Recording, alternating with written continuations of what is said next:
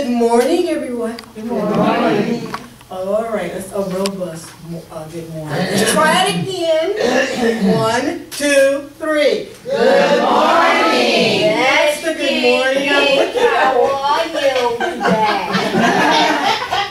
today? Miss Carolyn Pelk is a wonderful person to be a part of the Senior Apology Artist Center's program. She has an hilarious personality. She will enlighten the room, and so I'm so glad to see that you're present today. So at this time is introductions of you all. Starting with, just pass the mic. I'm Julie Hall. Marietta Monroe. Ernestine Newsom. Francine William.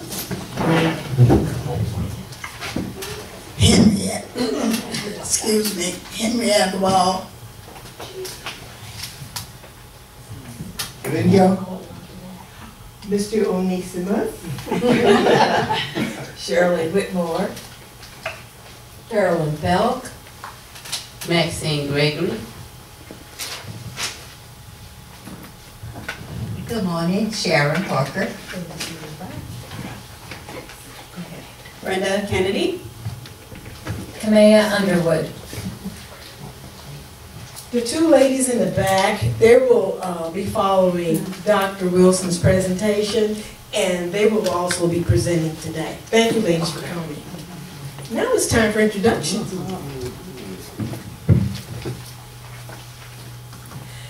Dr. Phillip Wilson III was born and raised in Jefferson City, Missouri. He obtained his Bachelor of Science in Biology from the University of Missouri. He completed medical school at Andrew Taylor Stills University in Kirksville, Missouri, and internship in internal medicine at the University of Missouri Hospital and Clinics. Dr. Wilson's ophthalmology residency was at the Mason Eye Institute, University of Missouri, Columbia, where he served as chief resident. Currently, he is in private practice at the Jefferson City Medical Group, Ophthalmology. He has been involved in multiple research projects and publications. His practice interest includes diagnosis as well as medical and surgical treatment of diseases of the eye, with emphasis on cataracts, muscular degeneration, and glaucoma. Without further ado, please welcome Dr. Phillip Wilson III.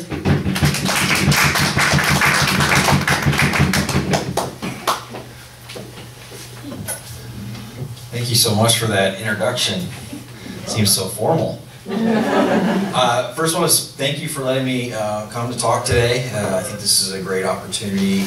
You know, glaucoma is something I'm passionate about, and it's extremely common, and I venture to guess most people in the room, at least if they don't have glaucoma, they know someone close to them that does. It's a pretty common thing, and there's a lot of confusion in the community about it that I find with patients. So hopefully today's talk will be able to kind of clear up some of that confusion.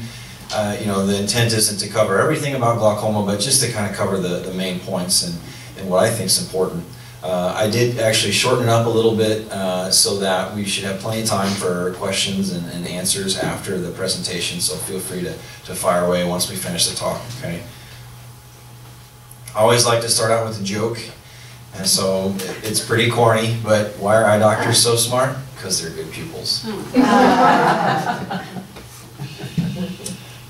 Currently at JCMG, there's 3 board-certified ophthalmologists there, myself included, and you can see my father here in the middle with his old mustache that he no longer has, which I think is a funny picture. But you know, there's a lot of confusion in the community just about what is an ophthalmologist, what is an optometrist, what's the difference. Just to kind of hopefully clarify that somewhat right off the bat, we're both eye doctors. The difference being that ophthalmologists go through 4 years of medical school, so both of us, we do undergraduate, and then optometrists go to 3 years of optometry school, and then they're done. For myself and my partners, our path was undergraduate, 4 years of medical school. and then we do an internship year, usually in internal medicine, where we just learn to be an internal medicine doctor in general, and then 3 more years in ophthalmology, eyes alone, where we also get to learn how to do surgery on the eye. We're capable to do the glasses and contacts and the standard exams, but we also do more with the surgical side of things as well. So sometimes it's easy to simplify things. What is glaucoma? We've got a normal eye here, and then here's your eye with glaucoma. And in all seriousness, though, it is a very debilitating disease for some people. It's actually the 2nd leading cause of blindness in the United States, so that's significant. And in the United States, it's the #1 cause of irreversible blindness. So this is a very common disease. We see it all the time. Roughly 2% of the population over the age of 40, and we expect that to increase to almost 3.4 million by the year 2020. So that's a lot of people, and as you can imagine, there's a significant cost and burden on patients and healthcare alike. Really, glaucoma is actually a group of diseases. They all lead to kind of a typical progressive damage of the optic nerve, right? And that's the cable cord between the eye and the brain. Typically, they're going to be related to a high pressure in the eye, okay? It's the intraocular pressure. And the scariest thing about it is, usually there's no symptoms until the disease is very advanced. We can't reverse anything that happens from glaucoma. Damage to your vision or to your optic nerve is irreversible from glaucoma, so the important thing is that we catch it early and we prevent it from getting worse. Okay, so that's going to be like the key theme to this whole presentation. There's a bunch of different types of glaucoma, and to kind of discuss them individually is outside the scope of today's lecture, but the most common being primary open-angle glaucoma.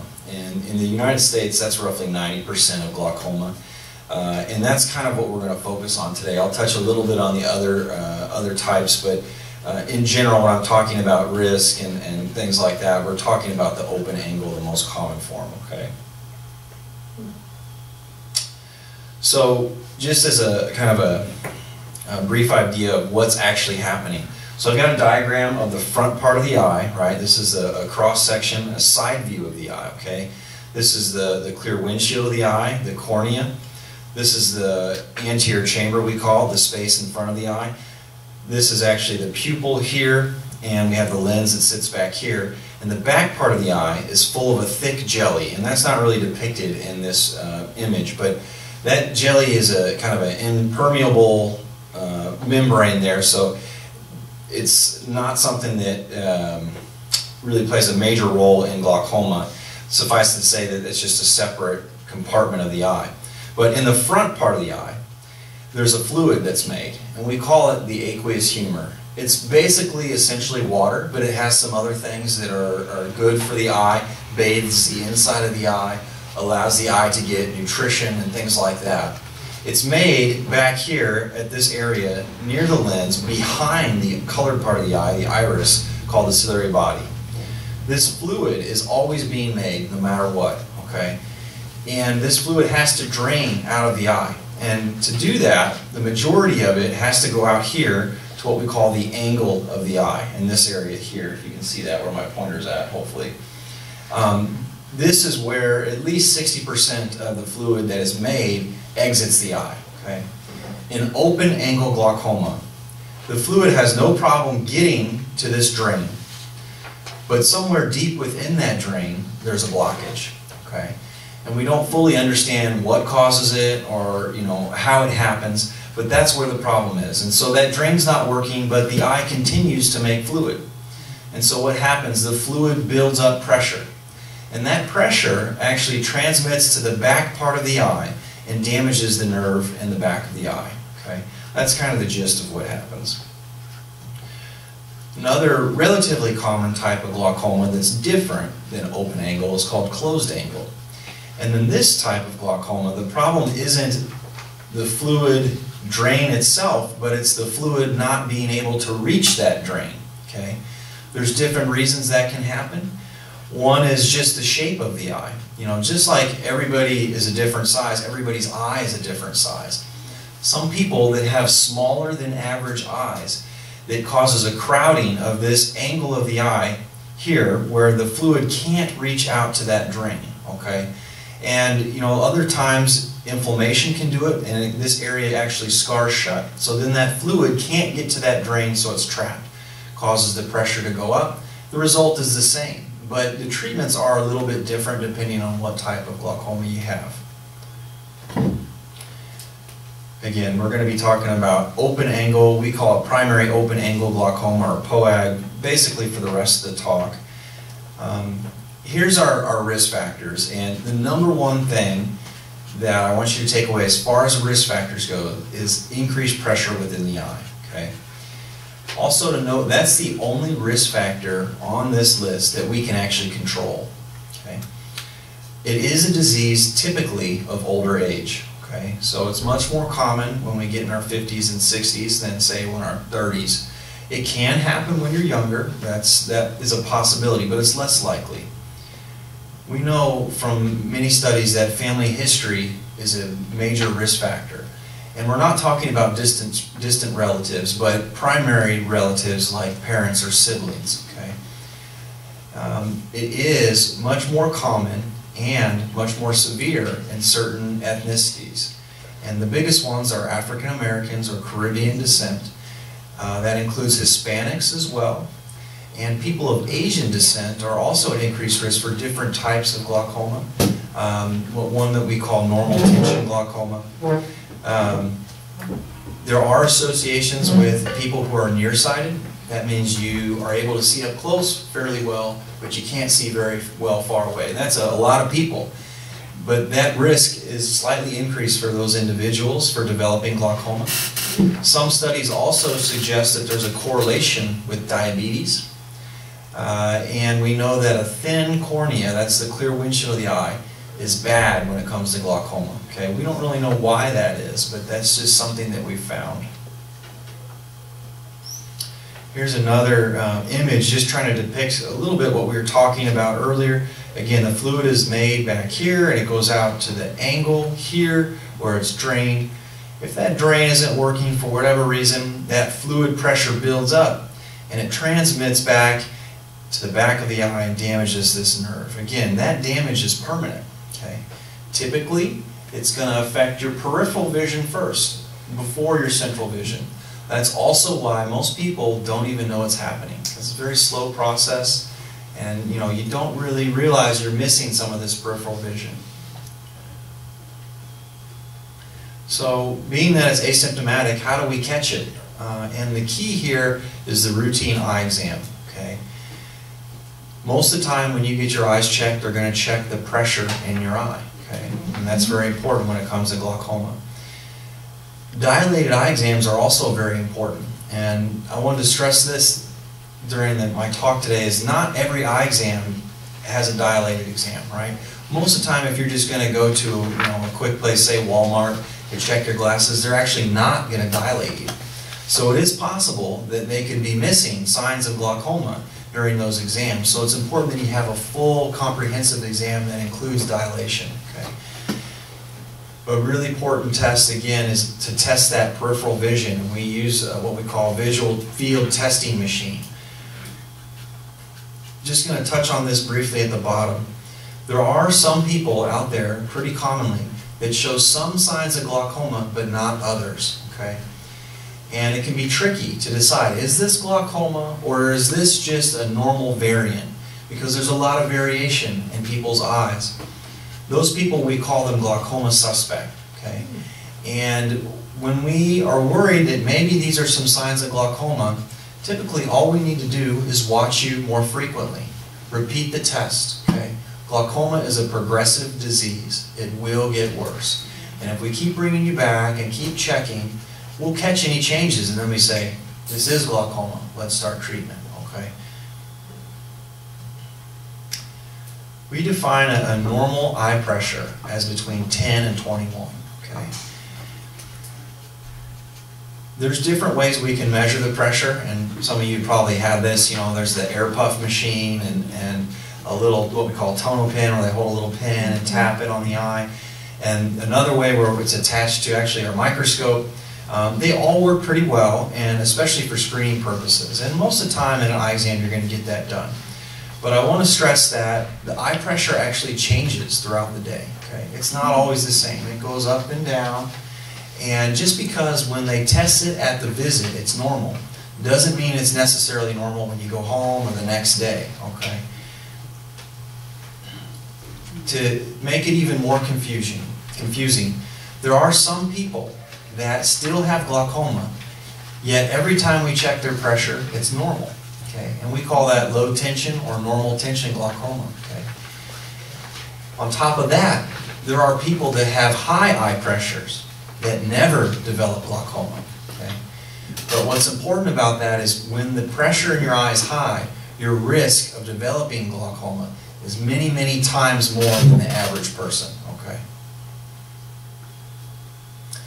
One of the things that we look at is the optic nerve, what we call cupping or thinning during a dilated exam. This cartoon is showing you different pictures of basically what the optic nerve looks like. Okay? We look in the back of the eye, and there's all this nerve tissue that runs. As this nerve tissue meets up, it forms this kind of yellowish circle. That's called the optic disc. Okay? That nerve tissue then dives out of the eye, exits out of the eye. And when it leaves the eye, it leaves a little indentation or depression called the optic cup. And that's what this smaller circle is trying to depict here. Okay? Most people, the ratio between this depression and this whole optic disc is less than 50%. So again, this cup usually takes up less than 50% of all this area of the disc.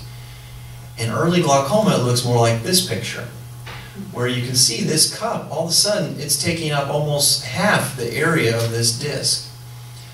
When glaucoma gets worse, that cup gets even larger, and the disc gets even thinner as far as the margins from here to here. It progresses down to where there's almost no disc left, and all you have is a big hollow spot. When you get to this point, most people are going to have severe vision loss. Okay? It's pretty common that someone comes in and like this picture up here at the top right-hand side, has a cup that's a little bit bigger than average. Okay? That's when we aren't sure, is this early glaucoma or is this just the way your optic nerve looks? Because some people, that's how their optic nerve is and has been their whole life.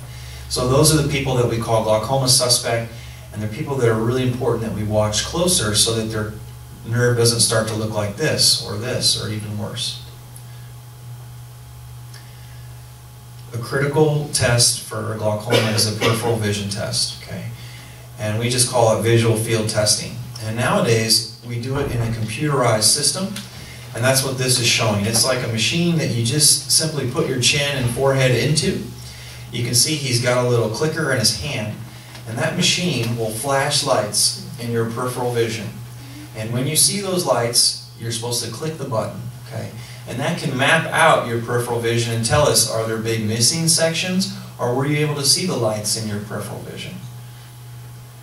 Most people with glaucoma, I like to repeat this test at least once a year to make sure it's not getting worse. Okay? This shows us what this visual field printout looks like. The one at the top is a normal visual field. Okay?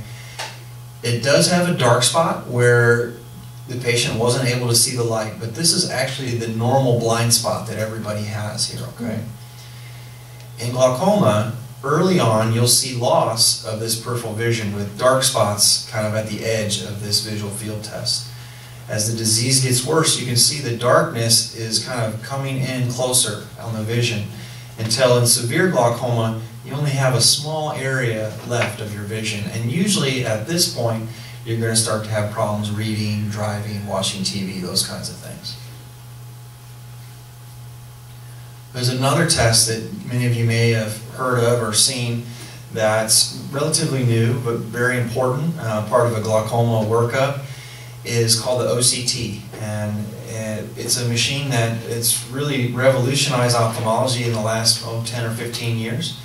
and it actually can measure very precisely the thickness of that optic nerve in the back of your eye. Okay? And this picture is trying to show, this is exactly what our printout in the office looks like too, but you can see the difference between this eye, the right eye, and the picture in this left eye. And it gives us readouts, and you can see how all these readouts in the right eye are in red. Okay? That right eye has a fair amount of thinning due to glaucoma, whereas this left eye does not. This test is great because we can repeat it and very accurately and precisely compare changes over time.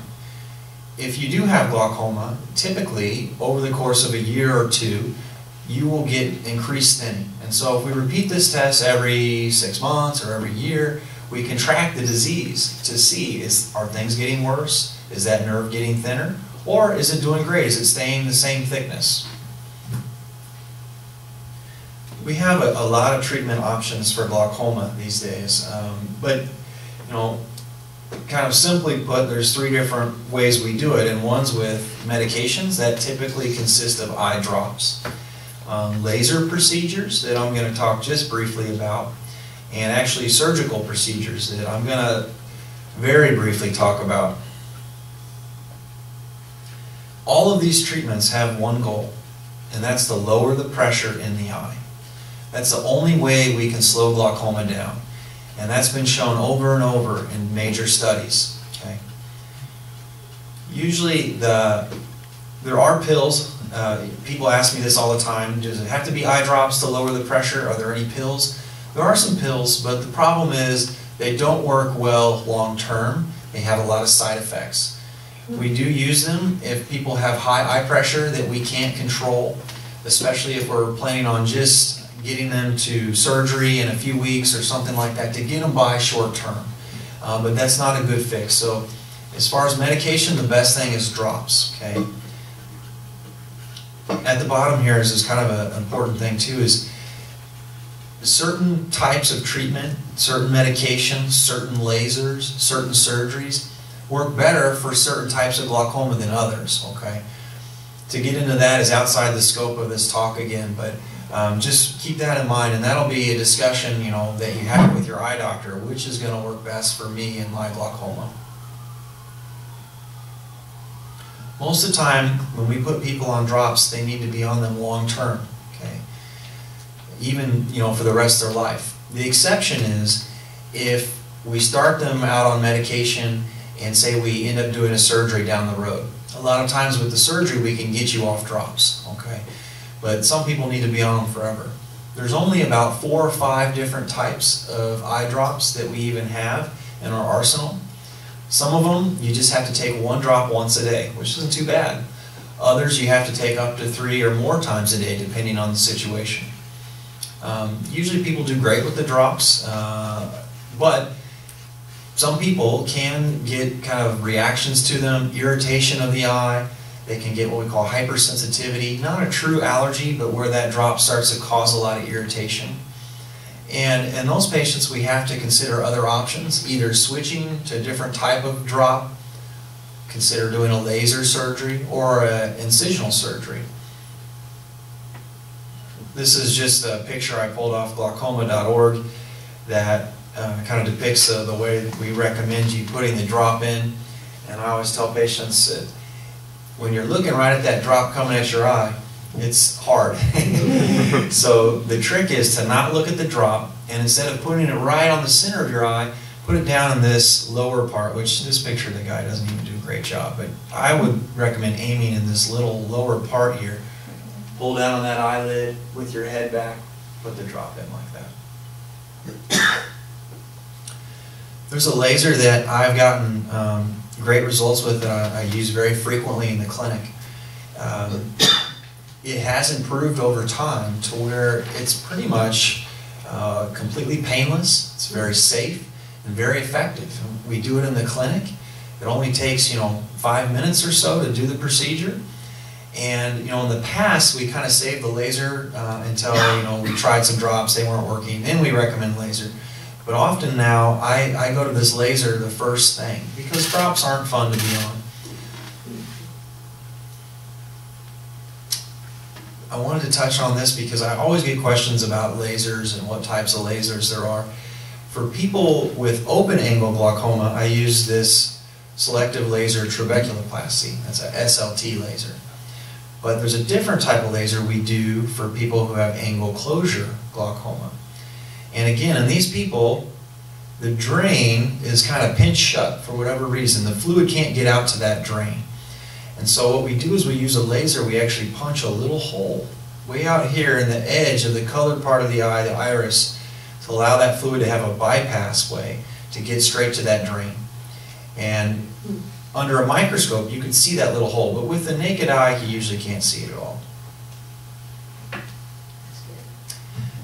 Again, Yeah, you'd hate to have a drain showing from your eye. yeah, you don't see it, and it's really small. As far as surgery, usually that's kind of the last tool we pull out of the toolbox, so to speak, because people don't want to go through surgery unless they have to. But the reality is, we've gotten great with it, and people do really well. There's been amazing advances in what we call minimally invasive glaucoma surgery, MIGS, M-I-G-S for short, in the past 10 years, where the side effects are very low, the surgery is very easy, and they work really well. The kind of old, tried and true, standby, if you will, surgery of last resort is called trabeculectomy. And I just want to discuss this too because people have a lot of confusion about what that is.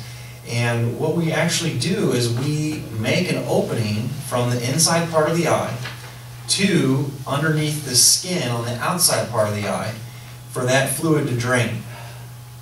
I've got a little picture that kind of shows it. So what we do is we lift up the skin of the eye, the conjunctiva, peel it back, and we have to make an opening in the wall of the eye, the white part of the eye called the sclera, and that opening communicates with the front part of the eye where that fluid is and not draining. It allows that fluid to come out underneath the skin of the eye and drain back behind the eye.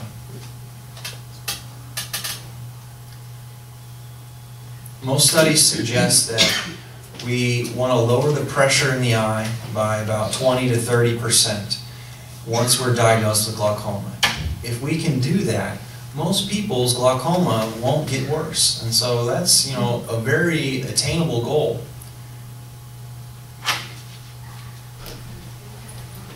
One of the hardest parts is we don't know what pressure is going to be good for each patient. Some people, we only need to get the pressure down to 20.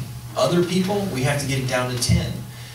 So there's no way of telling that unless we have to bring you in frequently to make sure it's not getting worse.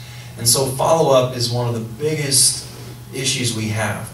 We need to bring you back. We need to repeat the tests. We need to check that the pressures are still good and check that your peripheral vision is still good. If your pressures are so-so and the peripheral vision is getting worse, then of course we have to lower the pressure even further. Okay, that can be burdensome. Even a lot of docs with mild glaucoma, it has to be every 6 months that we check on you. With severe glaucoma, some doctors will see you every couple of months. So that's a lot of doctor visits, and that gets difficult. But that's the best way we have to slow it down and make sure it's not getting worse. Again, compliance is key in glaucoma. Biggest challenge is, are patients actually coming in to see the doctor? Are patients actually getting the drops in? Are you forgetting? Are you having a hard time with the drops? If you do these things, it's very unlikely that you'll ever go blind. If you're seeing the doctor, if you're using the drops, the vast majority of people do great. So that's the good news. The American Academy of Ophthalmology has some recommendations for screening exams to check for these things and for glaucoma. And it recommends that everyone by the age of 40 should have a comprehensive eye exam. That includes with dilation. Okay. For people that are higher risk, including people of African or Caribbean descent or Hispanic descent, or people that have a family history of glaucoma, you should actually be getting checked, every couple of years before the age of 40 and after every year. So just to kind of summarize, glaucoma is the second most common cause of blindness in the United States. Okay? Most people will never know they have symptoms until it's too late, so to speak. It's much more common and much more difficult to treat in people of African or Caribbean descent. Okay? Prevention is the whole key because, again, we can't reverse the damage from glaucoma. All we can do is prevent more damage from occurring. Can't stress enough, that's how we find it, the comprehensive eye exams. Okay? And if you happen to be an unfortunate individual that is diagnosed, use your drops, go to the eye doctor, and you'll do really well. There's a lot of good resources, and it usually just takes an internet search to find them. But you know, the American Academy of Ophthalmology, there's glaucoma.org and European societies that I was looking at some before I did this presentation, and they really have good information. And you know, things about how to do the drops, you know, when do I need to see the eye doctor, it's all there. One more joke here to finish up. Why did the phone wear glasses? Because it lost all of its contacts. Really cheesy jokes today. I'd like to go ahead and open up for questions, and feel free to fire away. Questions?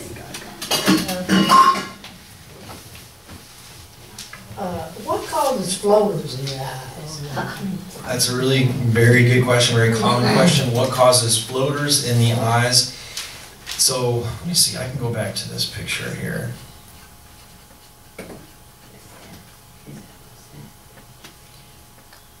So the back of the eye, if you'll just look at this top eye, is full of this thick, very sticky jelly. It's called the vitreous, okay?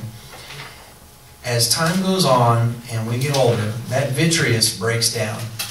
And when it does that, it actually pulls away from the inside wall of the eye, separates.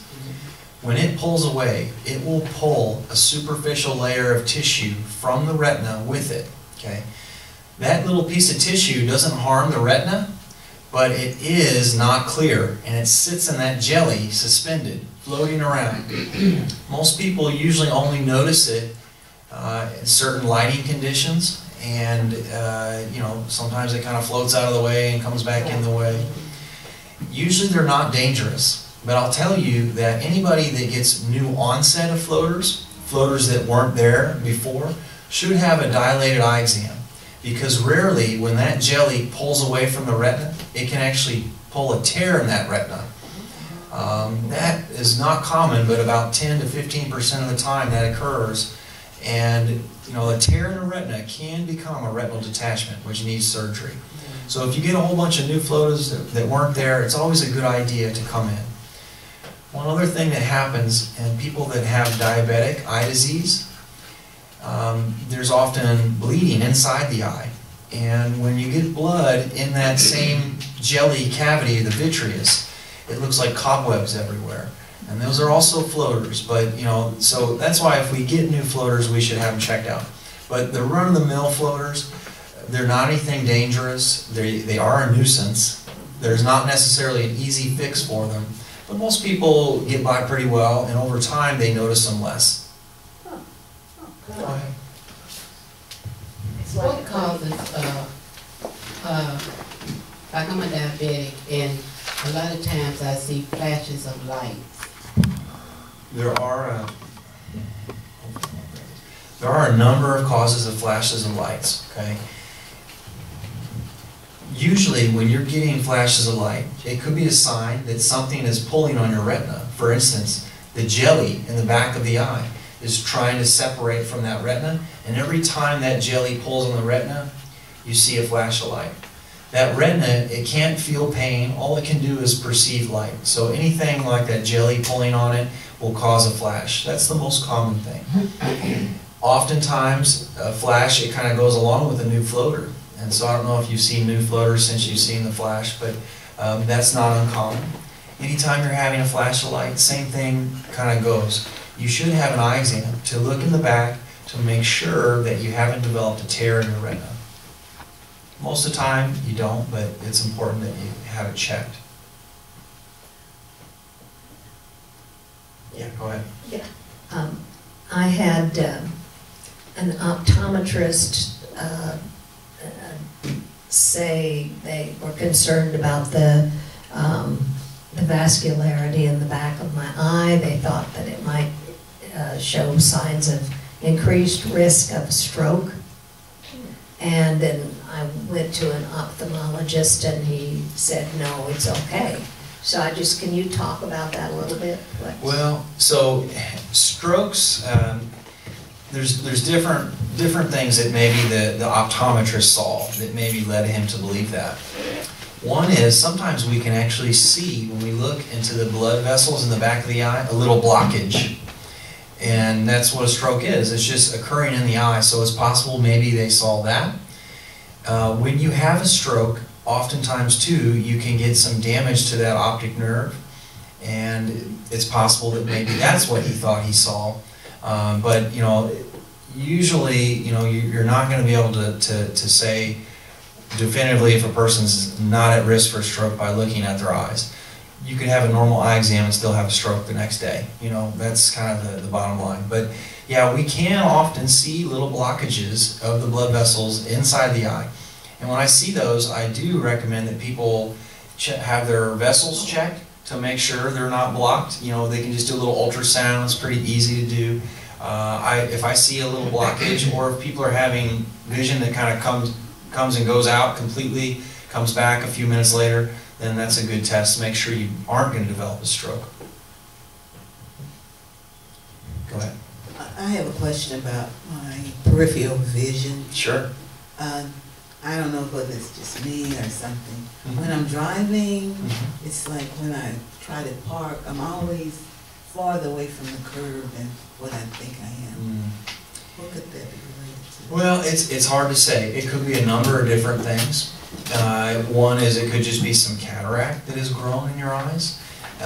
Everyone gets cataracts eventually. There's nothing to be really scared about, but it does affect your visions in weird ways like that. Could even be that maybe your eyes aren't lining up perfectly well. I don't know if you ever have problems with double vision or anything like that. When the eyes don't line up perfectly well, it can throw off your depth perception and things like that. But it could even be, peripheral vision loss from glaucoma or from something else. There's really no way to be sure unless you have a full eye exam, and we can kind of rule some of those things out.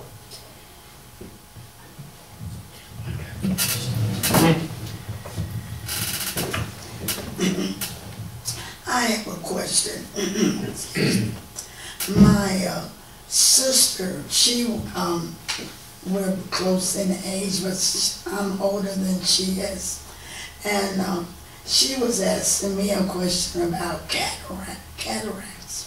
And she said, my doctor, was telling that she had formed cataracts. And she said, have you ever got any form of signs of cataract? And I said, well, I have a yearly checkup. And my doctor said mine is way on down the road later. And but she had her eye doctor was sticking needles in her eye. And I told her I had never, I've heard of laser, but not needles. Yeah. Can you explain that? There's actually a number of different reasons we might have to inject medication inside the eye. Okay. And that sounds horrible. I mean, cross my heart and hope to die kind of thing, but really, people do pretty well with it. The most common reasons we have to inject medication inside the eye is because there's swelling or bleeding in the back of the eye. Okay. A lot of different things can cause it. Diabetes, macular degeneration, if you've had a little blockage in a blood vessel in the back of the eye, all those things. And so it's hard to say. Sometimes doing things like that, injecting medication inside the eye, although very safe, can actually speed the growth of a cataract up. And so I'm suspicious that maybe that's what happened to your sister. Okay. Yeah. Thank you. I want to go back to the floaters. Do they ever go away? I had one But now, I don't see it anymore. Yeah. So I just thought, well, maybe it's laying down in some corner.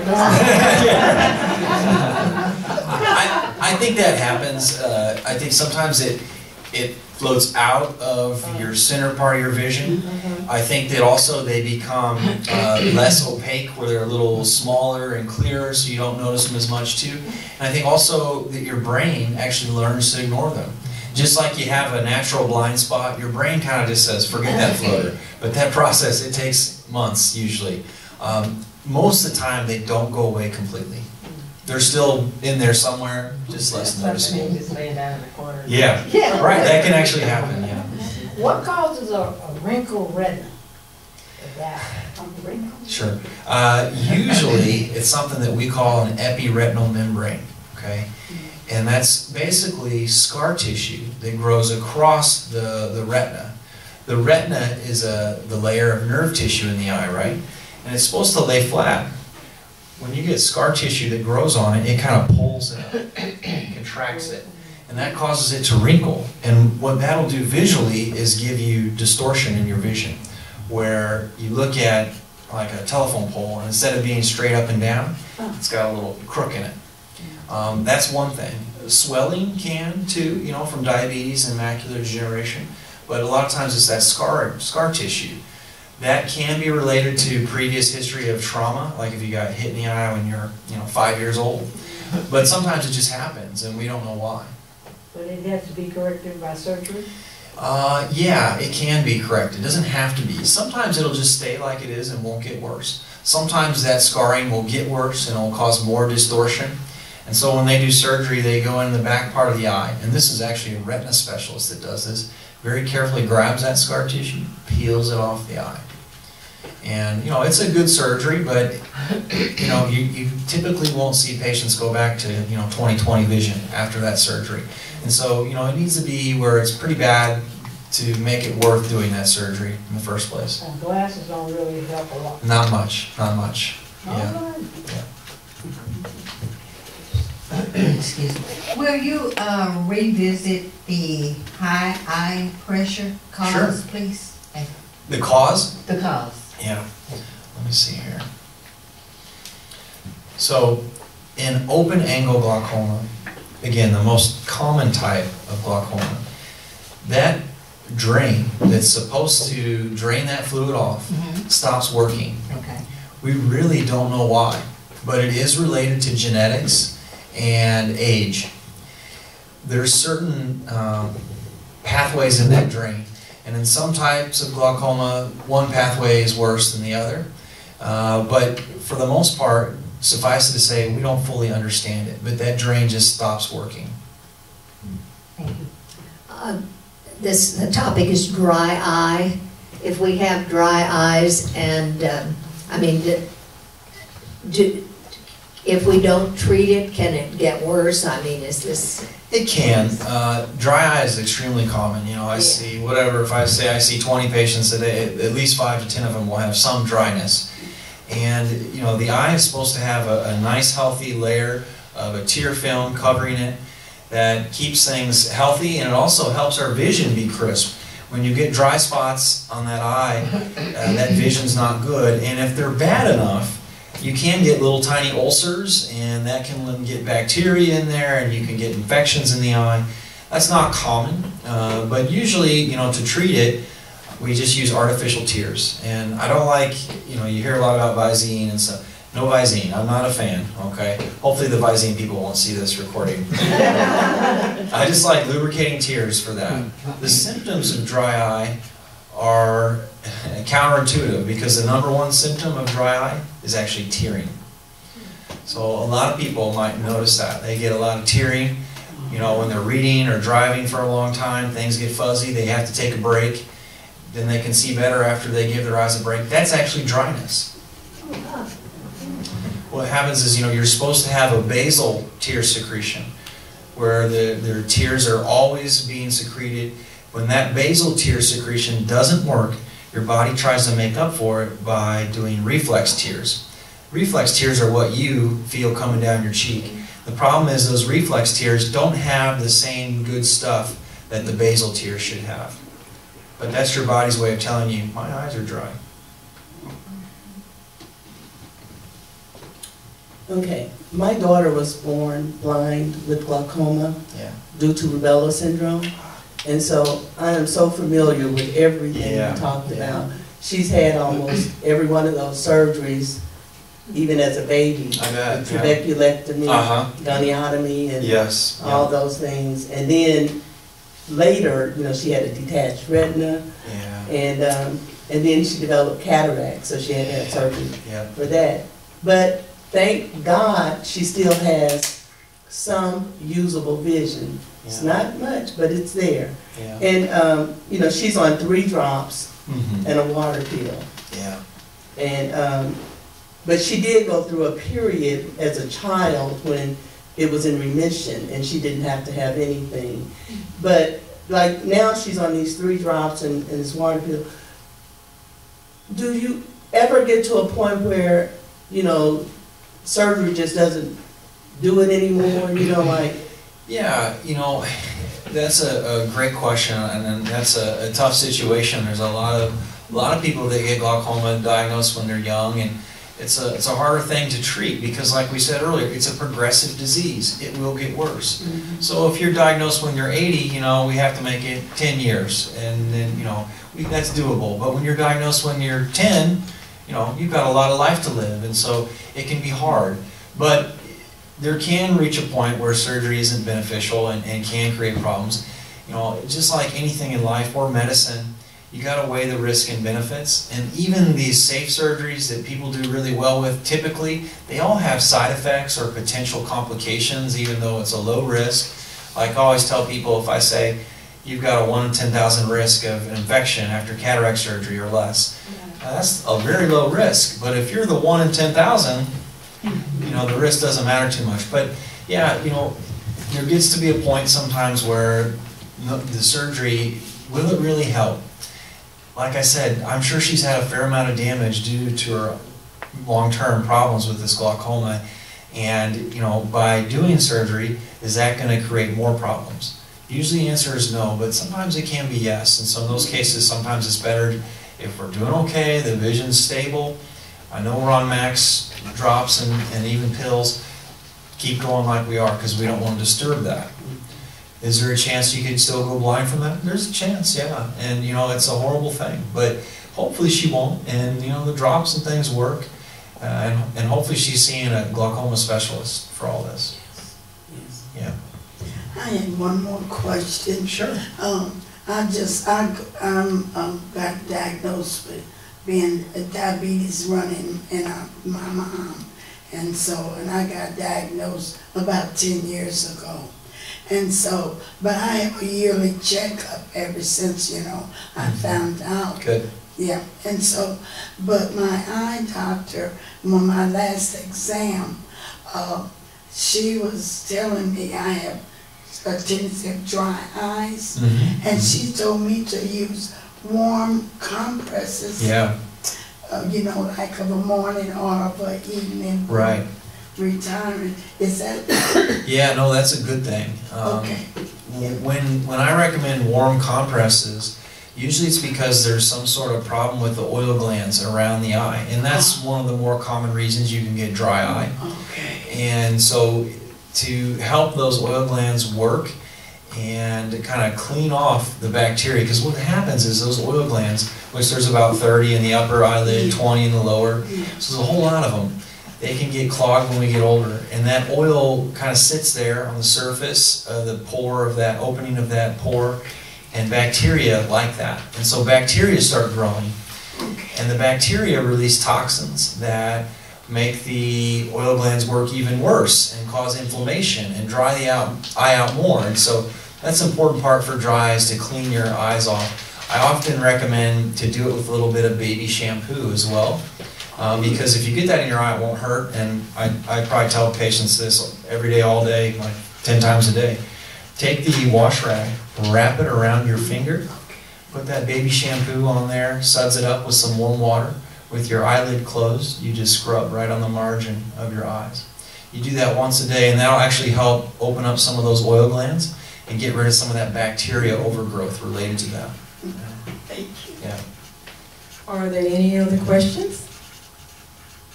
I have two. Go for it. I like to research a lot on health, websites, but how valid is like WebMD? Because I've been told that it should end with an edu at the end, not .com at the end. Yeah, I think that you can find some good information on WebMD, but it's really easy to get sidetracked, and they kind of breeze over certain topics and focus on the wrong things in some situations. But I think overall you can find good stuff, but you have to be careful on the internet. I put this slide here at the end. Anything from the American Academy of Ophthalmology has been reviewed by multiple eye doctors. They make sure it's the right information. You can get a lot of good patient information on that on their webpage. It's, again, American Academy of Ophthalmology. I think it's AAO.com. That's a webpage that I highly recommend for getting information about eye diseases. My other question is, of course, when I'm out there looking and reviewing different websites, I came across 2 different websites, and it was saying that if you have an excessive amount of cholesterol in the body, that there will be a bump or something that will come on your eyelid. How accurate is that? That's actually true. But we see it, I mean, it doesn't, there's a lot of people that have high cholesterol that will never get those, okay? So you don't always get them just because your cholesterol is high. But on the flip side, some people actually get them who have normal cholesterol levels too. We just call them xanthelasmas, and they're little kind of yellow bumps. A lot of people have them, you probably see them. Usually don't cause a problem at all. Usually we don't have to do surgery on them or anything like that. We just notice them. Do they go away? Not typically, not typically. But they're usually pretty small, not too noticeable. But they won't affect your vision, right? No, they don't affect your vision. I have one more question. Sure. Keep Keep going, keep going. all this puffiness under my eyes. Yeah.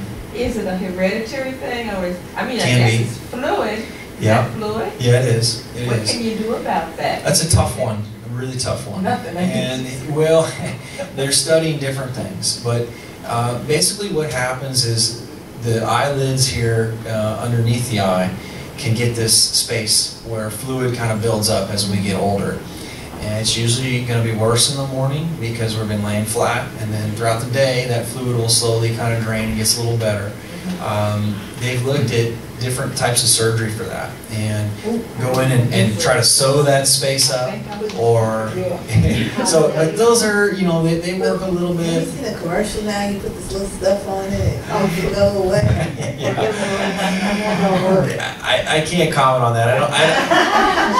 I don't have any information on those things and whether or not they work. My suspicion is they don't, though. They have it on TV. Yeah, I've seen those new ones. I don't know about those. Well, they say you can use perforation H on it too, because of swelling. Really? I'd be careful with that. I would suggest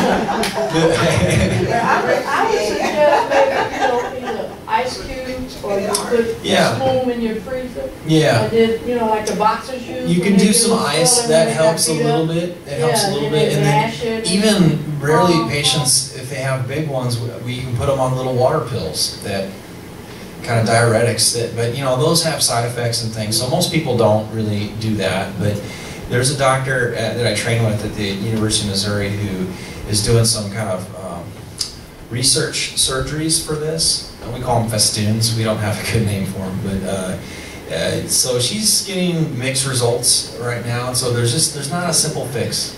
In other words, deal with it. Unfortunately. I got you. Thank you, Doc.